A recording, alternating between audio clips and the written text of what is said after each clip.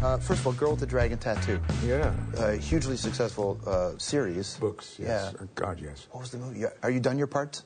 No, I've got to go back to Sweden in May and finish playing I play the patriarch of the family. It's a terrific role, and I'm working for that wonderful director, David Fincher, yeah, who's surely going to win for The Social Network.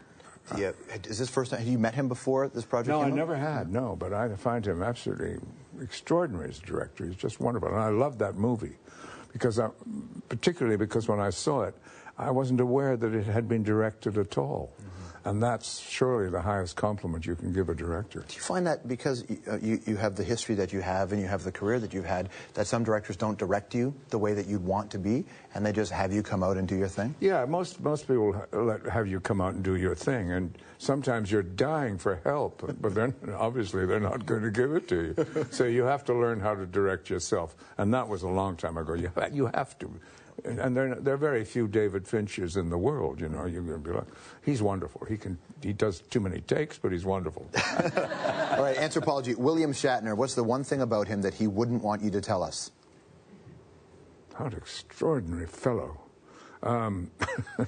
The one thing that he wouldn't want to... You were teenagers when you did CBC Radio together. Yeah, we did. We worked, not always together, but we were working in the French and English network. I was playing both in French and English. Did he upstage you once when you were sick?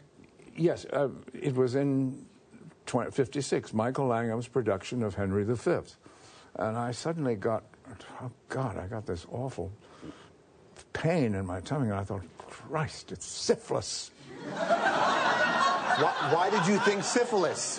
Why didn't you think food poisoning? Don't ask me that. Okay.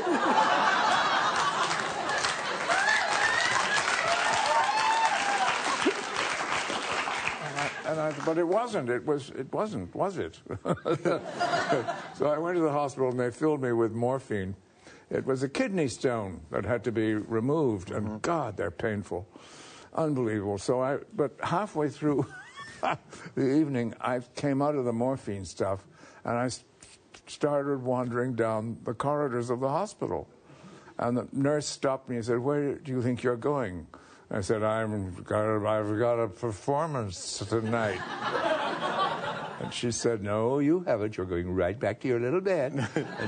And she took me back to bed, and I was convinced I was going to do it. Yeah. But Bill Shatner was my understudy, so he went on as Henry V. And what he did was he didn't do what I did at all. When I stood up to make a speech, he would sit down and do his speech. He did the opposite of you. He did the opposite of everything I did, and I knew that son of a was going to be a star.